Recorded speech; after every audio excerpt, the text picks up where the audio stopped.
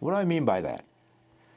By IQ, I mean functional skills, basic business skills that good managers need, such as marketing, accounting and finance, strategy, and other subject matters you learn at business schools or skills that you acquire on the job. You ought to have functional skills first of all, right? But that is not enough for you to become global leaders. You have to have your own leadership style. I call that EQ, or authentic leadership. And here, you must be true to your own style. You don't copy others. We talk about Steve Jobs, Bill Gates, or Jack Welch, but you don't copy them. If you copy somebody else, you won't be genuine or authentic. And my thinking is that through challenges in life, in career, you learn a lot about your own leadership style, all right? And then, lastly, CQ, cultural intelligence. Now, CQ picks up where IQ and EQ leave off.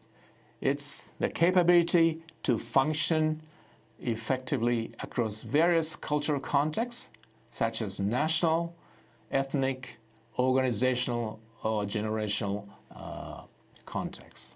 Okay. Now, this CQ, we'll talk a lot about this. We have we'll spend a lot of time on this. But interestingly, this CQ research was done in Europe, the US, and Asia. Currently, a lot of research is done at Michigan State University and also Nanyang Technological University of Singapore. So this CQ has European, Western, and Asian perspective. I think it's very powerful. Okay, how should we learn these competencies? What is really the learning method? That's what I like to talk about. Now, scholars said, develop your expertise, go early, just do it, take a risk, be open to learning, focus on business results, don't confine yourself to business, maintain your networks, take care of your family. All right? So it seems it's a pretty good list. Here is another one, another good list by Professor Bill George of Harvard Business School. He said, live in emerging countries, BRICS, Brazil, Russia, India, China, and other emerging markets. And you ought to hold line responsibility in overseas business, learn local languages and customs, and understand your culture and cultural biases.